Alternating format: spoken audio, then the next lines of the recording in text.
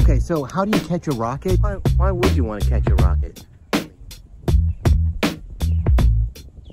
Dave, I don't live next to NASA. I don't live next to where they shoot off rockets. Thank you for that question, and I hope you have a better day. No matter whether you live close to where they launch rockets or not, same principle can be applied to other long shutter required shots. Like you think about fireworks, sparklers, where people can draw with light, either they're sparklers or glow sticks. The first thing you'll need is a tripod because this picture needs to be stabilized. Next, you will need a camera that will allow you to adjust the shutter speed manually and a wide angle lens to make sure you capture the entire shot. Third, you will need a way to remotely control your shutter.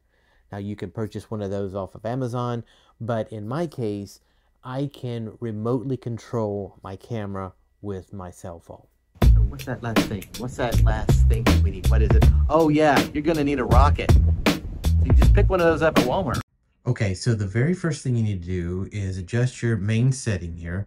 You change it from whatever it is. Now I normally shoot manual, and then change it over to the B or the bulb setting.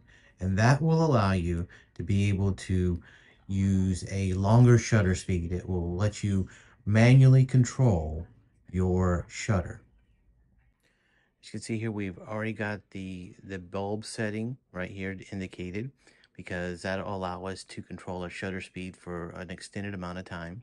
The next thing we want to do is change our aperture. Now you might think that having a wider aperture is better. However, remember, we are only capturing the light of the object, whether it be a rocket, a firework, or a sparkler even.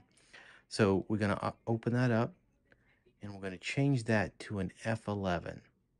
Okay. Again, we're wanting to focus on that singular form of light, so we're going to reduce the sensitivity of our sensor here to an ISO 100.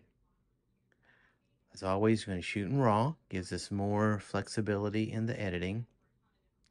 We already have it set to manual focus because we don't want it recalibrating as it goes along. We want to set the focus. We have a large enough aperture to be able to capture the depth of what we need. And then I have to change it over to a 2-second delay, and that will allow me to be able to use my remote trigger. And I'll just hit the shutter, let it stay open for as long as I want, and then it's done.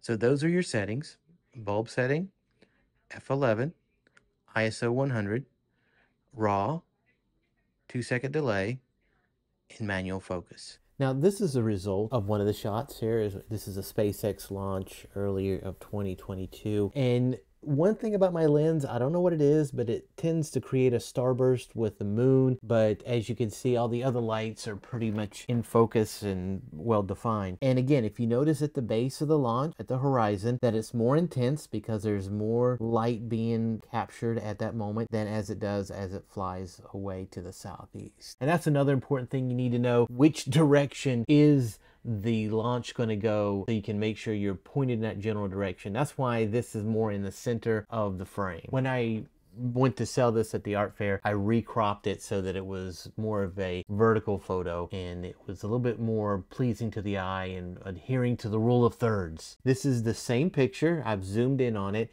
Now you can see that there's what looks like dust particles, but it's actually streaks of light. Now that could be a plane, it could be stars, anything that's in the night sky. Now normally with a rocket launch, there's not too many things flying behind the rockets there, but you can fix this with Lightroom or Photoshop, but I prefer to leave it in there because that's what was there at the time. And so in effect, we're stopping time for that moment. And if it was really drastic, I might do something about it, but these are not as noticeable and not that distracting. So here's one of my favorite ones. It's actually the second time I went out to take a launch photo, and you can see here I again vertically cropped this so that it would be a little bit more pleasing to the eye. And you'll see that the rocket is actually going to the northeast this time. So it's very important to know which direction your rocket's going to take off, or your fireworks are going to fly in any case. If you have been able to benefit at all from this video, please let us know. Comment down below and give us a like. Appreciate it. And as always, challenge yourself every day to become a better photographer. Be strong.